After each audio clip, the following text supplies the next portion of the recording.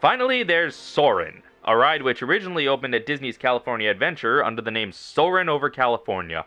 It's the same exact ride, but I guess they shortened the title to Soarin' here because people don't like to be reminded that there is a California with a theme park that costs less and offers more than Magic Kingdom. Gansel, you're trying my patience! Fine, I'm sorry. Would you feel better if I badmouthed California for a while? Not really. I'd prefer it if you didn't complain at all. Well, here we go.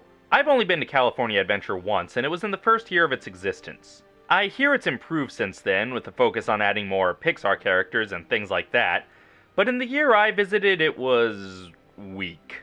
It had maybe 3 good rides, one of which was a generic rapid river ride that you could find at any amusement park. The main good ride was Soarin' over California. You know how when you were a kid, the only place to see an IMAX movie was at the museum, and they were always about the evolution of scuba technology or something like that? Well, Disney decided that a huge screen that envelops your entire range of vision wasn't gimmicky enough for an educational film, so they added a ride element, where you're suspended in fake glider-type seats in front of the screen that tilt, turn, and spray various smells at you.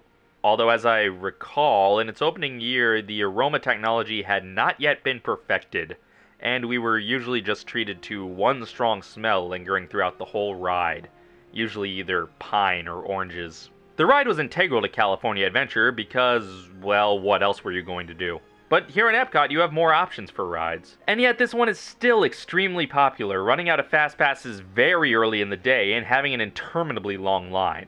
Still, it's a good ride. It's worth doing at least once. And I've always said that I listened to Patrick Warburton if he read the phone book, so I'll take giving the pre-flight safety instructions.